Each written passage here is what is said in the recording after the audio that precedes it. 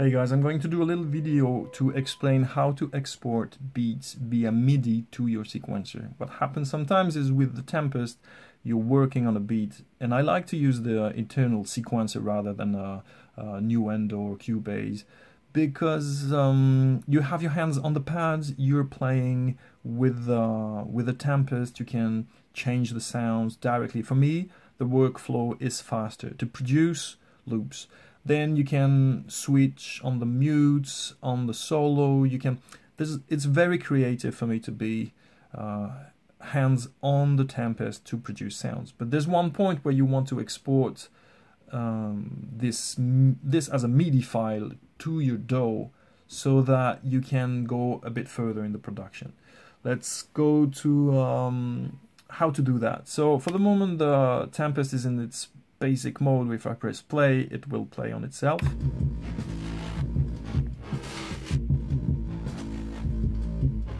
So now I'm going to set it on slave. So for this, I'm going to category MIDI clock, and I will set the clock to slave.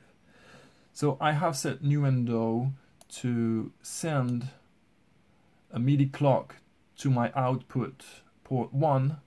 So therefore, when I will press play on nuendo, now the Tempest will start to play. Alright.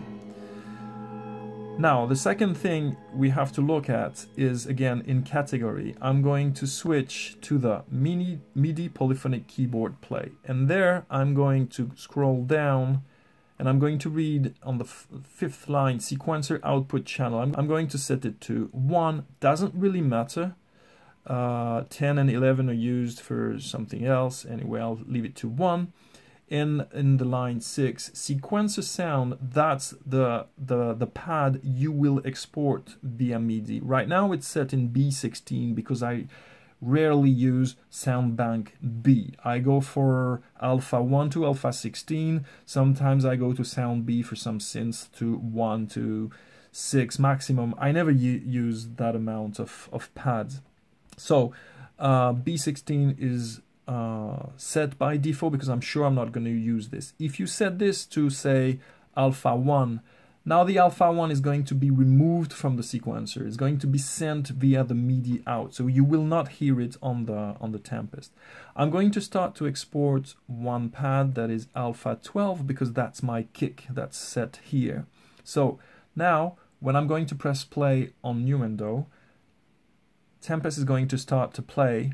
All pads are going to play, but alpha 12 is going to be sent via MIDI and recorded to a MIDI track. So on the MIDI track, I set it to my MIDI port, and it's going to record all MIDI inputs coming in, and also it's going to send it back to the Tempest. So to avoid a loop, and there's also going to be a bit of offset, I could set this to off for the moment. So nothing's going out of that MIDI track, it's only listening to all MIDI outputs, therefore recording what's going out of the Tempest. So now I'm going to press to set first my timeline starting on a bar, because I want the Tempest to be synchronized with nuendo, and when I'm going to press play, you can see 1 1 1. We are at the beginning of the sequence, and I'm going to start a loop that is 8 bars long. So I'm going to press record now on nuendo.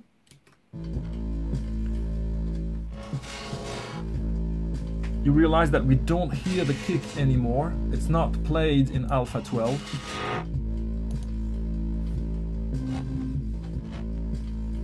Not sure you can hear anything really because sound is pretty much distorted.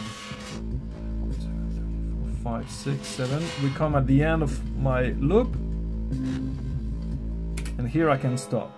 Alright, so I recorded 8 bars, and if I go in the MIDI region that has been recorded, these are all my kicks. The good thing with that technique is I can find how I played it. So you have all the velocities and how it's been recorded. Now it's easier to go here and edit the velocities if in your Tempest you were not happy with some events. For example, this here alpha 12 is my kick. You can see 2 hits, 1, 2, 3 hits before, and that's what you find on the MIDI track. 2 hits and 1, 2, 3, 4 just before the next beat, the next bar.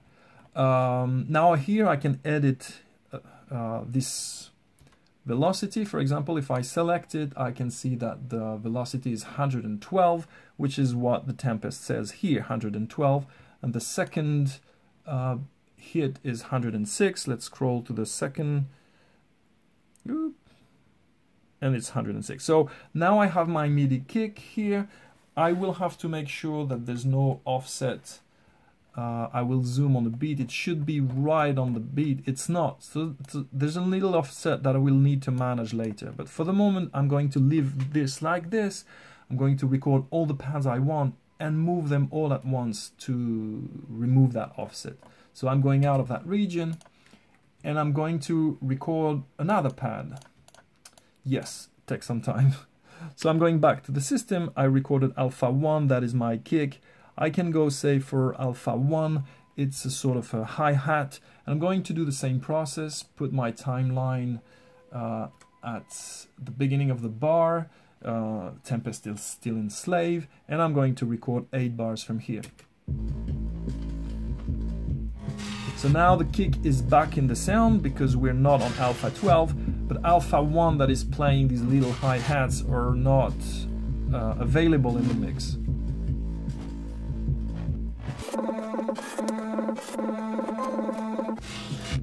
That's it, I finished my 8 bars, and now you have the idea. You will have to go to each and every pads that you want to export. You maybe not need to have everything, but you need to scroll to all the pads you need to have the entire sequence going on. So I'll fast forward to this. I'm going to do all the pads from alpha 1 to 16. These are the ones I'm using here.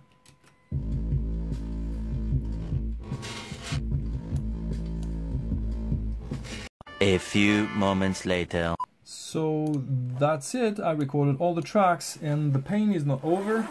You will realize if you select all your tracks and you open them that all of the pads have been recorded to the same note. Here it's C3. If you play that back, if now I go back to my MIDI track and I activate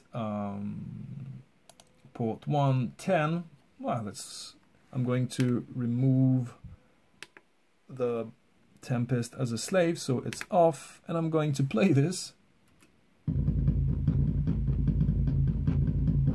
It's quite interesting, but it's clearly not what I programmed because everything is sent to C3, and C3 is, let me check,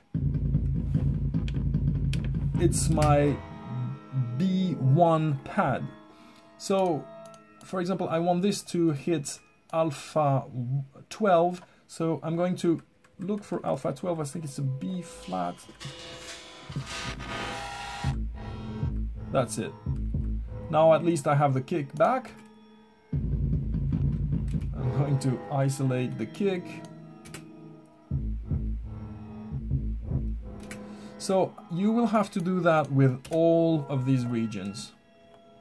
That's a problem. Only the synth is playing the notes correctly, which is really sad. Anyway, the second problem you'll face is if you look at all the notes I recorded, they are not on the tempo. There's an offset. So now that I isolate, the kick is visible over here, I'm going to select everything. I know that my kick was quantized in the sequencer, so I'm just going to grab it and move it to the closest beat.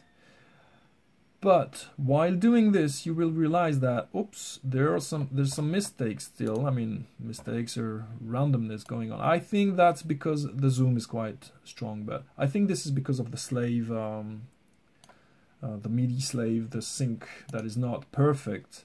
So if you want to go crazy, you just can select everything and quantize everything. So now it's going to be back. I'm just going to leave it like that. The last thing I want you to see is that on the very first beat of my kick, it's over there. This is part of my, it has been recorded when I recorded the kick. So I don't know, ghost note, a random note, an error, I don't know, but pay attention that maybe some extra notes will come in. So that's the entire process. I will save you remapping all these regions, which I need to do because I want to use that that beat. But that's what you have to do. Go to System, select Sequencer Out Channel, and all the pads you want to export one by one. Record them in your sequencer, remap all the notes to the proper pad, and make sure everything is back in tempo. Big work. So anyway, I hope it was helpful. Please like, share, comment, and see you in the next one.